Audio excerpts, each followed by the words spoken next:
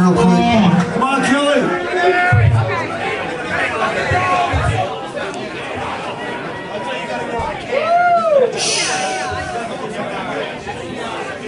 I want to tell you guys a story.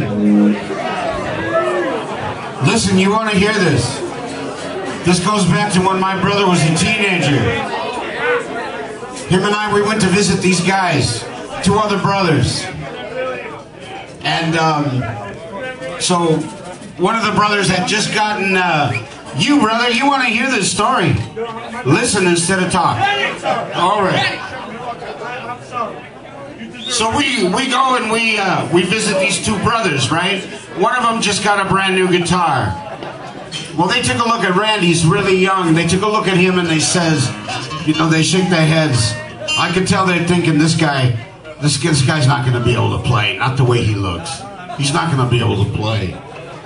So one of the brothers tells the other guy, go get that new guitar that you bought and have Randy play it. Let's see what he does. Right? So he goes and gets the guitar. Well, meanwhile, we're in the garage where these guys rehearsed. And there's this really, really, really old, like, acoustic guitar in there, covered with an inch of dust, one string missing. So they come back with the guitar, right? The guy goes, give it to that Randy guy and let's see if he can play. And Randy tells him, I'd rather play that one. And the guy goes, that guitar, nobody's played that guitar for a while. It's dirty. It's been in the garage for a long time. Randy said, no, I want to play that one. And he plays this classical piece called Malagueña. Yeah! These guys almost shit. I couldn't believe it. They were like going, holy fuck. And you know what the moral of the story is this. All your life, people are going to tell you you can't do shit, right? They're going to tell you you can't do it. They're going to tell you it's not going to happen. What Randy used to say is really simple. You already got it inside you.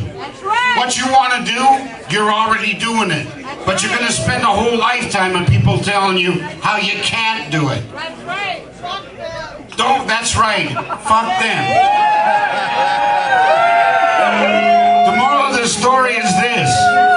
When you wake up in the morning, don't be anybody. Be somebody. Because you're already that person. On behalf of the Rhoads family, thank you so much for coming out. There's more music coming up. We really appreciate it. Kelle Rhoads, ladies and gentlemen. All the way from Burbank. Beautiful downtown Burbank.